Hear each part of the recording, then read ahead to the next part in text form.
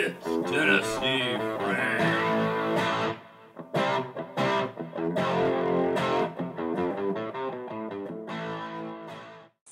Hey guys, Tennessee.Frank, and we got the Pecron out again.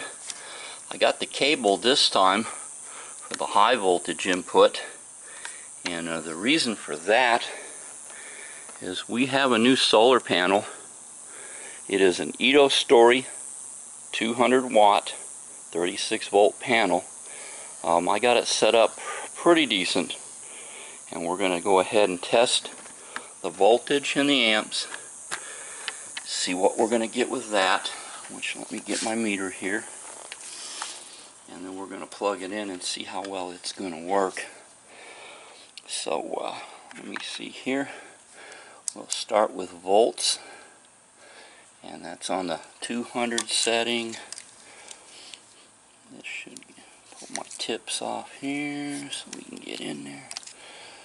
Just going to hook this in here, that in there, and you can see we're pulling 35.6, so yeah, it's right at 36 volts. Amp wise, let's see what we'll get amp wise.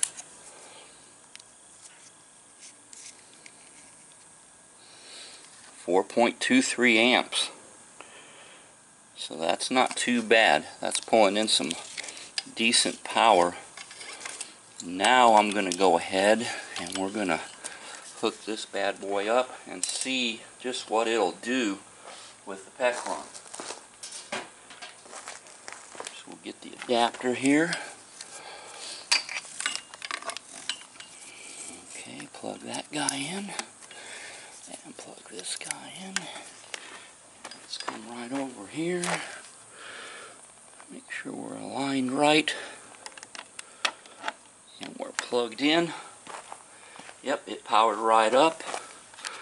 Let me zoom in a little.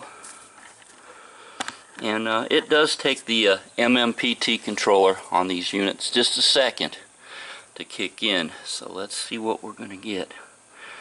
Let's give it a second. Let me zoom a little more.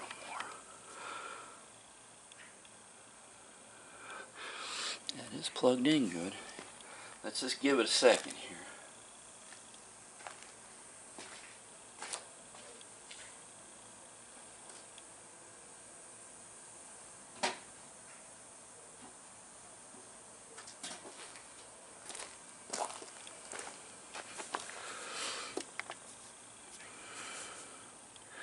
Okay, there, it's finally kicked in.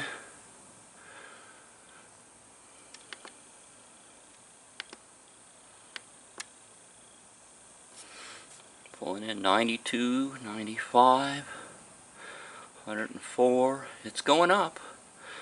Let's just see how high we'll get here. And I'll go ahead, I'll take those two numbers and figure out the wattage coming off of the cable. Because I know sometimes the units will be limited. Although this is supposed to take 400 watts input, if I remember. And the display shut off. I wish there was a way to leave the display on. And it's still going up. 156, 67. Let's see where we're going to top out at.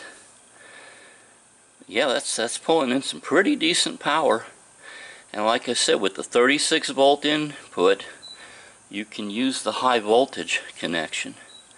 And that panel is going to be dedicated for this unit here, because it takes the higher voltage. It looks like it's topped out at about 159 watts. So 160, not too bad. 160. And I guess as the sun gets over a little more and gets more lined up with it, it may bring in more. But yeah, this is going to be a dedicated solar panel for this unit. I'll use it for this one and nothing else, because everything else I have is generally 12 to 24 volts, so it'll be over voltage for them.